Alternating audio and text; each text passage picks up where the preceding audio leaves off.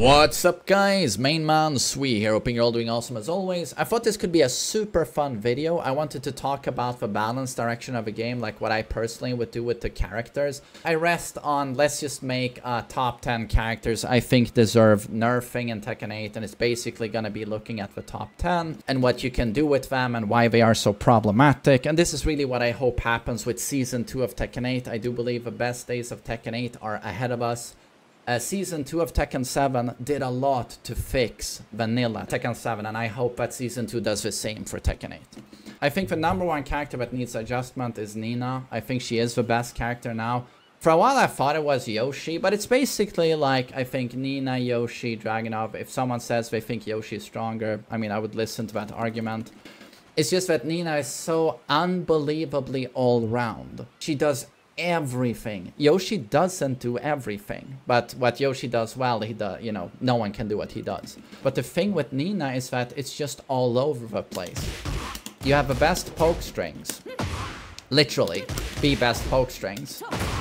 A million things we could get into like the best poking, and then you have moves like torso circle 4-2.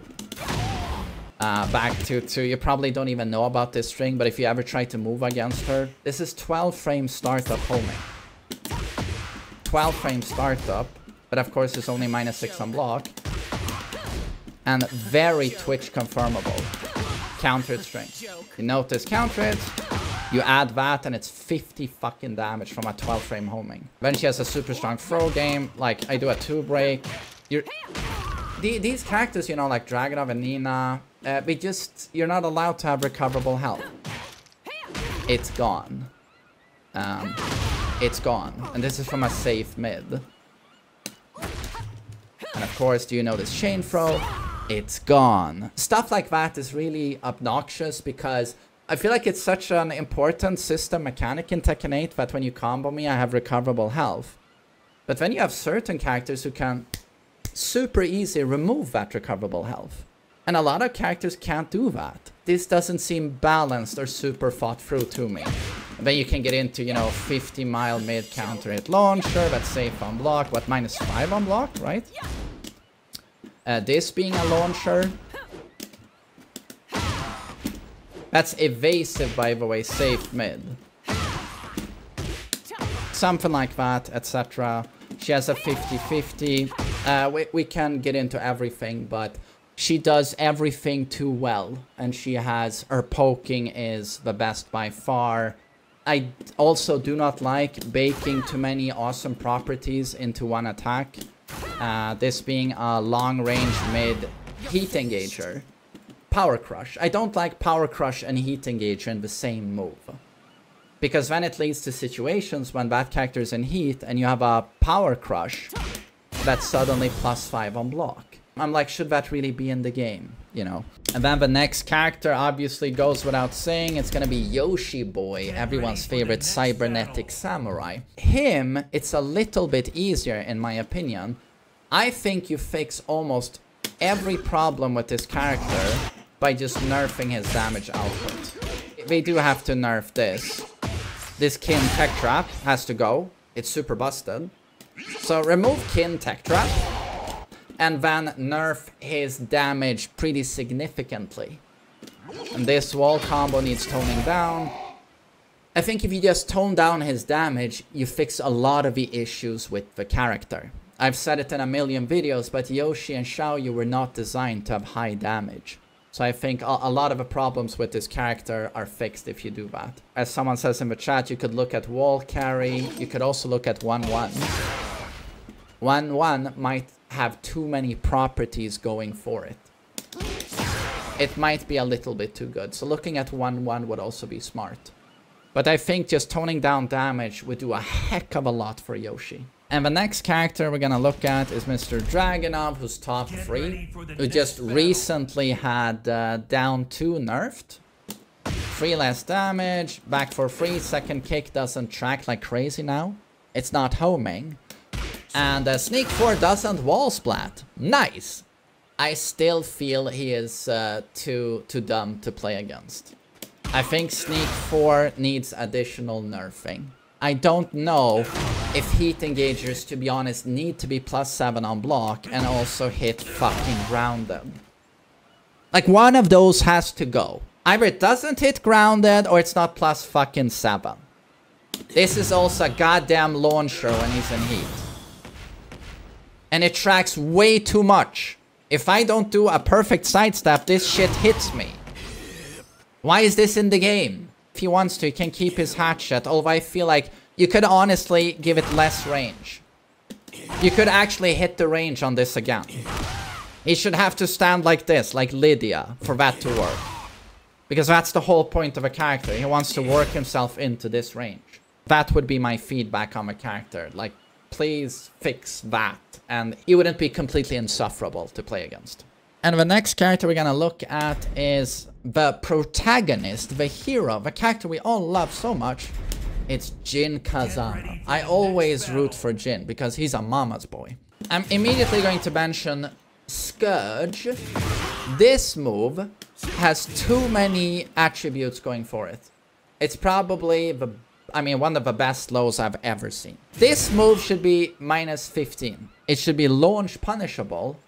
Or version 2, it stays -14, but it doesn't counter hit launch. Instead, it flops them like this, and I can do another Scourge, or I can do a CD1, and it's still a great low. That's the funny thing. It would still be a great low. Second thing is the win button. This one should fall in line. Heihachi's has nowhere close to this reach. And nowhere close to that tracking. But this should be more similar to Heihachi's. And Heihachi's, in my opinion, represents a fair heat smash. Heat smashes are so strong. They do so much damage. And his wall splats, you know, from Venezuela to South Africa, just across the ocean. Right? We all know this. There's so much damage when this connects. But then, you know, the insulting part is that on block, it's so advantageous. You've seen this at the wall. Do this, +21 into chip. It's just like, what are we doing here? And it has so much range. It's got decent tracking. So can we please make this a little bit more like Heihachi's? Less range, and I'm talking many inches, big ol' inches, and less tracking. Thank you. It's just being reasonable, to be honest. It's too good on hit, it's too good on block. Also, I think that giving 214 a counter hit property was always a mistake. This string is way too good, it's way too abusable, it's way too perfect to counter hit wall splat. Or in the open. Are you kidding me? Knock down into a Scourge into Oki? There's a lot of things we could mention, but Demon Paw should have less tracking. Demon Paw is way too strong of a neutral button. Way too strong of a neutral button. This would be my little slap on the wrist for Jin for early season 2. And then take it from there. But these are, like, in my opinion, must fixes. Next character we're gonna look at is big ol' Kang. Muscle armor, if you commit to it, should not be safe. I think this should be less spammable and should be more skill incentivized. Like, I shouldn't be able to have you block this and still be safe. That should be -10 in my opinion. Down for 2-1 should not be as easily Twitch confirmable as it is. I know they buffed this in Tekken 7 to make this happen. Into Bagoosh, right? Into Bagoosh. But I think this needs nerfing. This move is overpowered in Tekken 8. You shouldn't have all of this time to visually confirm. Oh, he pressed into it. Off with his head. This could be made -14, although it is very steppable. But they could make this -14. I do not believe in making this -15. That's too much. One thing more I would want to do with King. You know what I said about Heat Smash? This should not track. He should have to mix with this. He should have to mix with this. This should not track. And then another thing I don't like is that we all play this game online and suddenly a Jaguar Sprint mix-up with a 23 frame RKO becomes unreactable. But this is where you get into PvP online video game ethics. Is it warranted making this 24 to make it more reactable online, but at the same time that makes it suddenly much worse in offline gameplay? I don't know. I don't have a good answer. I just find that mix-up to be toxic online with lag. It turns into a true 50-50. And then we have a queen, Alisa. She has so much fucking bullshit. The most egregious stuff is everything she does in Chainsaw Stance. Chainsaw Stance is way too perfect. She has way too many amazing save buttons in this. The chip is way too much.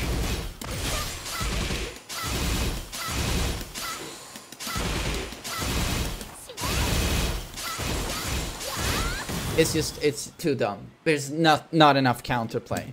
Why does she have a super good homing low here? Why can't I step this? No, this. Why is this homing? -3 on block. Why can she lock me down? My spacing. Why can she do that, considering I'm not allowed to block this shit either?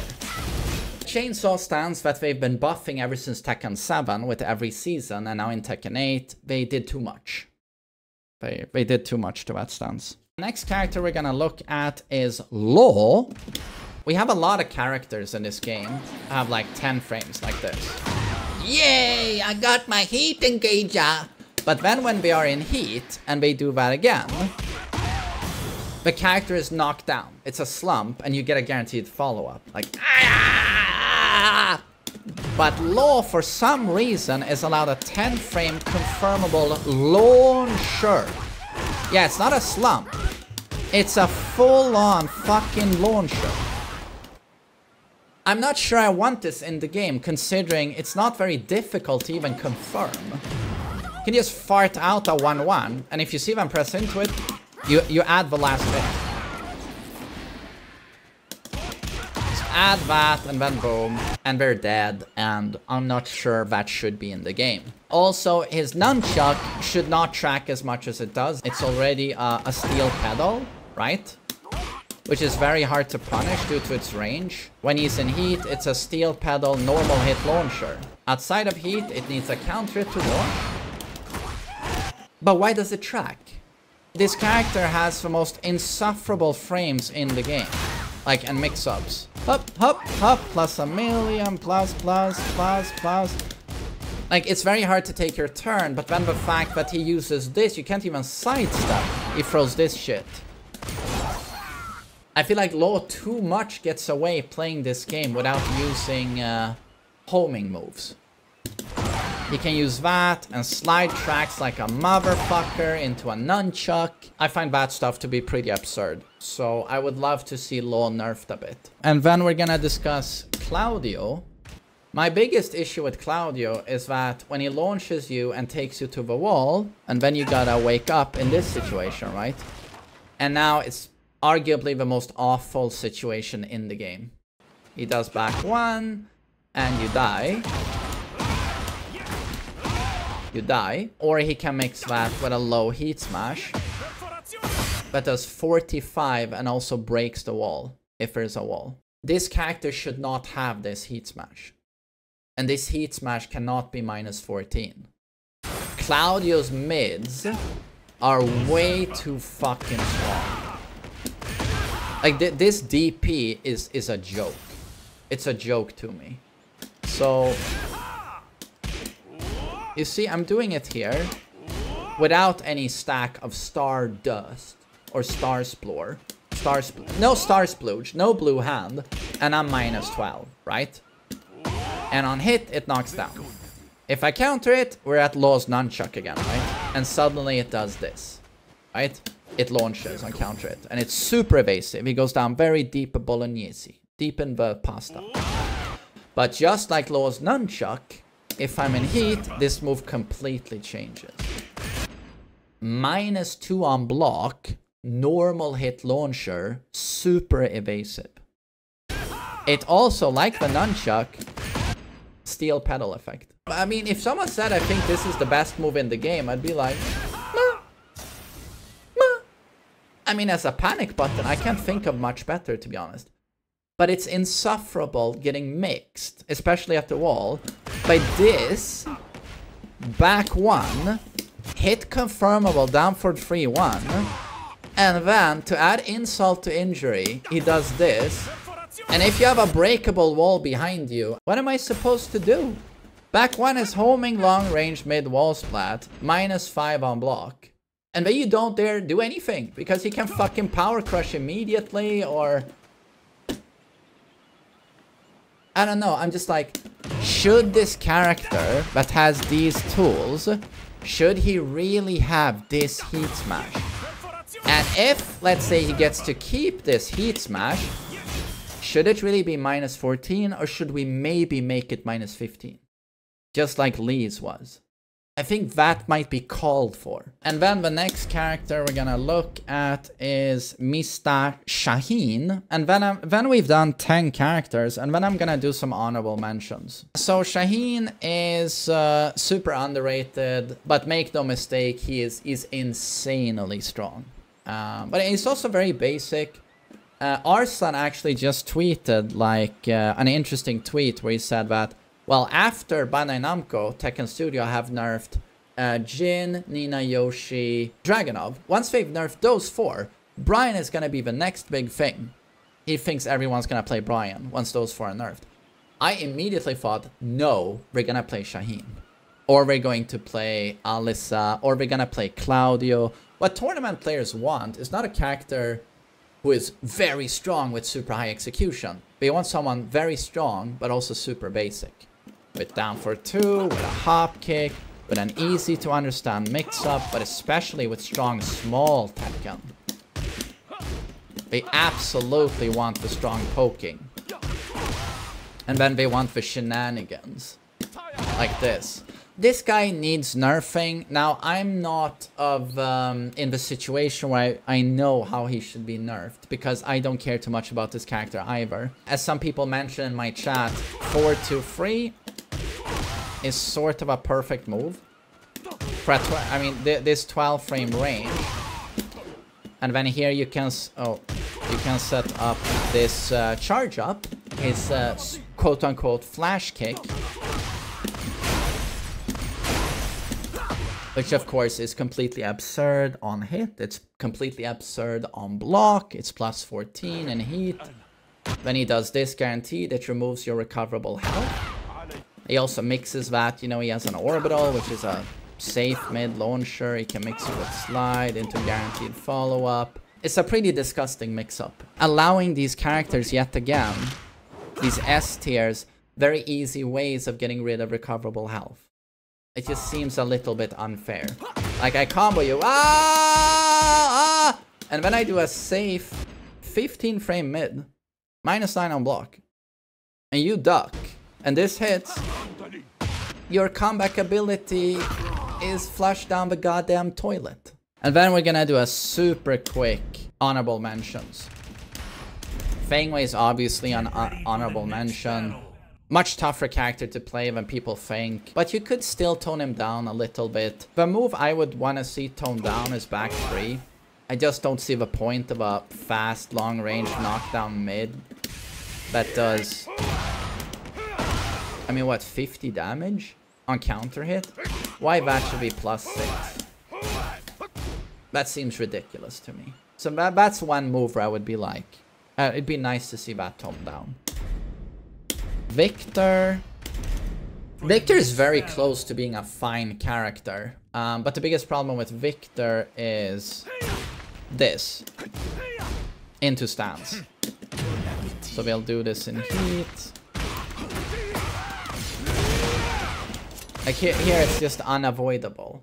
He just does this wall combo and you have to take this. It's super OP, there's just no counterplay.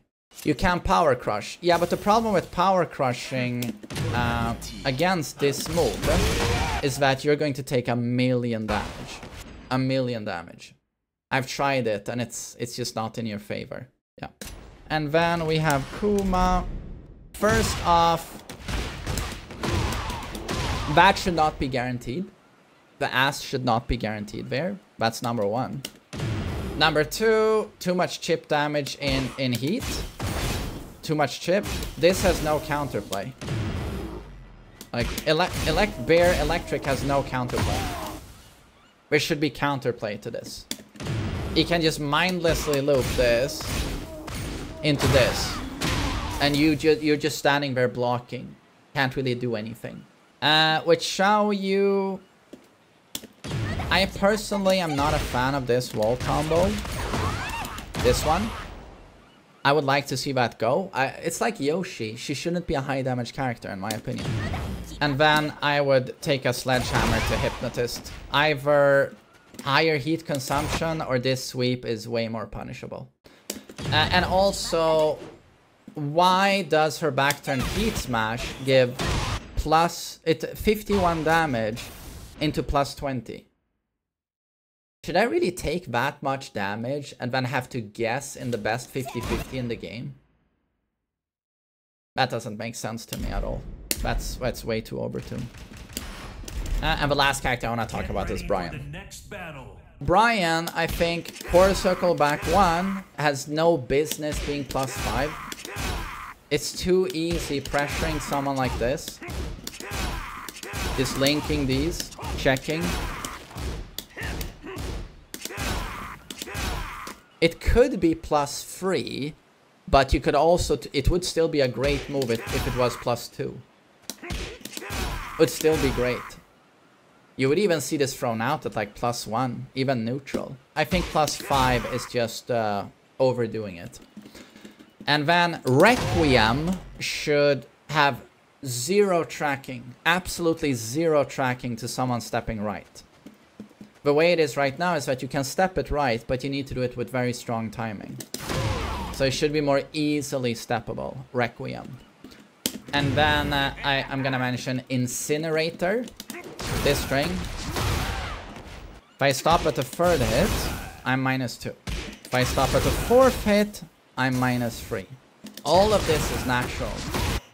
The last hit, if I add it, is -10, but due to the pushback, you need a wall to punish this. You can also power crush through it, and you can step it right, but this is very hard to do, but you can do it. But the big problem with the string is that even though it has all of these properties, it tracks like crazy. Every single hit realigns with the opponent when they sidewalk. And I think that's bullshit. If I do this, and you're called out, you should be able to sidewalk Bryan and punish him. This string has too much going for it, especially in heat. You see the chip as well. Has too much going for it. So that's what I would do to Bryan. That's my list. Those are the characters, in my opinion, in the biggest need of nerfing. Hope you thought it was interesting. I did this pretty shoot from the hip improvised. So, of course, we're gonna take longer time, the balancing team, to think of how to nerf these characters, but I still think there were some solid ideas here. So I hope you found it interesting, and I hope you have a great day. Take care.